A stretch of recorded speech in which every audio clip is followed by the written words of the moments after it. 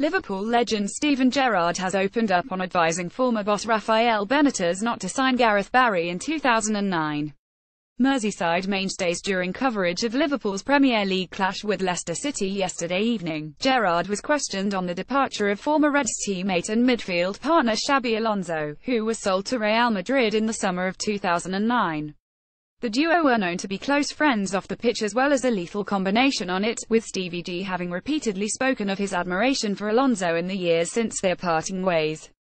Not the right move. The 37-year-old last night once again reiterated his wish that Liverpool had done more to keep hold of Alonso ahead of his move to the Bernabeu 8 years ago, while also revealing that Gareth Barry had been earmarked by then Reds boss Rafael Benitez as the ideal replacement for his classy Spanish teammate. Benitez wanted to move Xabi on and bring in Gareth. However, Gerrard was quick to point out that he did not agree with this move, and that he actually advised his former manager to opt against signing Barry, who instead joined Manchester City that summer.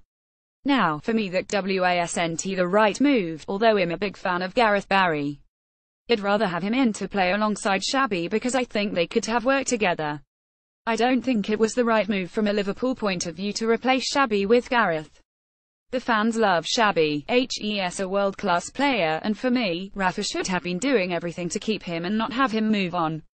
Manchester United legend slams Liverpool defenders as not good enough. Liverpool respond to Sun story about Dejan Lovren.